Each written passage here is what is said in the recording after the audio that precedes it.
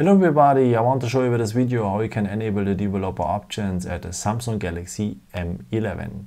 So what we need for are the settings. So just scroll down here, then we will have here the symbol for the settings. So tap it. Then we have to scroll down here to the last point about phone. Tap it. And here we will need the software information. So, and here we will need the page number and we have to tap that page number for 7 times. And we have enabled the developers mode, and then go back one step, go back another step, so to the main settings now, and then below about phone, we have now the developer options.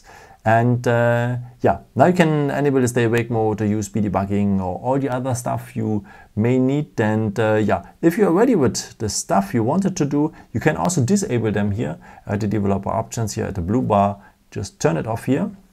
And if you go back now back to the settings, they are disappeared, the developer options. But you can enable them again if you follow the first steps with 7 times tapping on the build number and so on. Yo, I hope I could help you with this video and answer your question.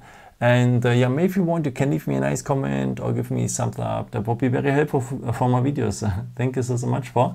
And yeah, I have created also some other videos if you're interested in, or may just subscribe me. It would be really a pleasure to see you again. And yeah, maybe until next time. Ciao.